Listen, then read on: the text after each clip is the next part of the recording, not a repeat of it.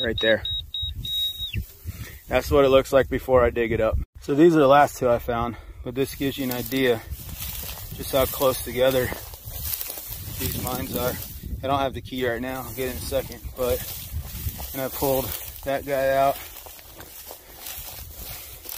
and that guy out, but that's their spacing. It's close.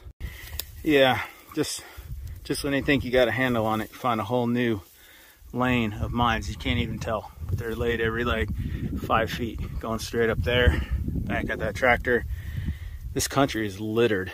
It is going to take so much to demine this, but it has to happen because civilians are going to be dying, and they are already dying. Okay, so now that I've made it safe with the key, this bad boy is still in the ground, but again, we turn it clockwise, little piece pops up. Now we twist the fuse off. Some of them are hard to come off, some of them are easy. It's a little nerve-wracking, but twist the fuse off, and now the mine is safe. So now you're just worried about, well, it's safer. Now you're just worried about possible booby traps underneath, but we haven't encountered one yet. So here's the fun part with the mines.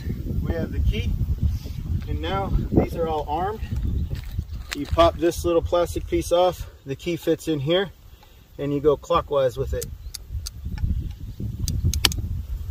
And that little guy popped up, which means this mine is safe now, just with the key. You just turn it clockwise.